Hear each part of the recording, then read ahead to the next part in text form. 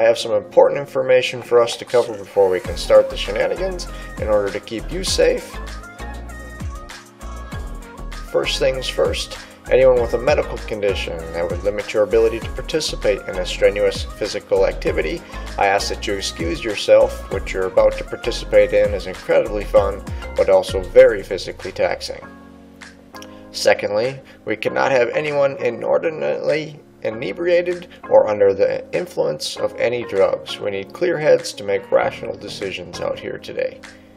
Thirdly, I need you to take everything out of your pockets and anything off your person that may puncture the suits, such as glasses and jewelry. Speaking of straps, I need you to keep 2 hands on the handles at all times and 2 straps on your shoulders at all times. If someone's head is coming out of the top of the suit, that's a good indication they are not properly in the suit and are no longer eligible to be hit. Running starts. We can't have someone running from one end of the field to the other and demolishing someone, especially from behind. If you are not able to brace for impact or spin out of a hit like that, someone is bound to get hurt. Yet another area of concern is launching, or hits where you lead with your head.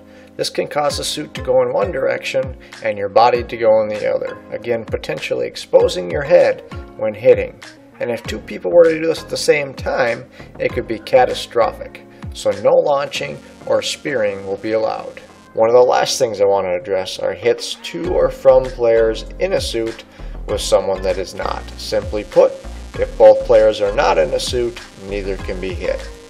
Lastly, more of a nuisance than a safety concern, but we cannot allow participants to continue to hit a player that is already on the ground. While it may be funny for those not on the ground, it is very annoying for the ones pinned, and it's hard enough to get back up without someone helping you stay down.